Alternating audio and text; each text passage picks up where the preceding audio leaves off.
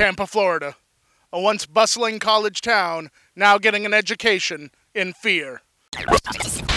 Yet again, life has found a way, for there is yet another survivor.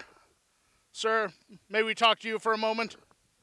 Hang on, I'm dropping my Pepsico all over the place. Now, when exactly did you realize you were being attacked by a monster?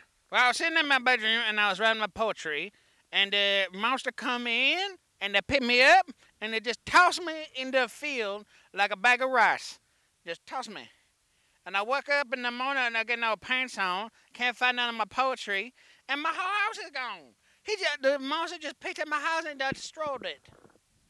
A monster destroyed his home, tossed him like a bag of rice, and stole his poetry.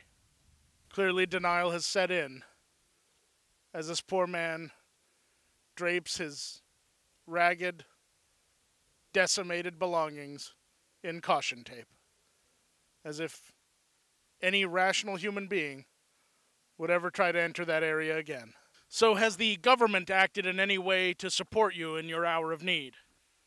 They did give me a phone. They gave me a new telephone, but they ain't got no dang buttons on it.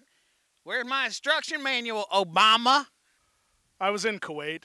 I've been face to face with Saddam Hussein, and never have I seen anything more tragic than this idiot man-child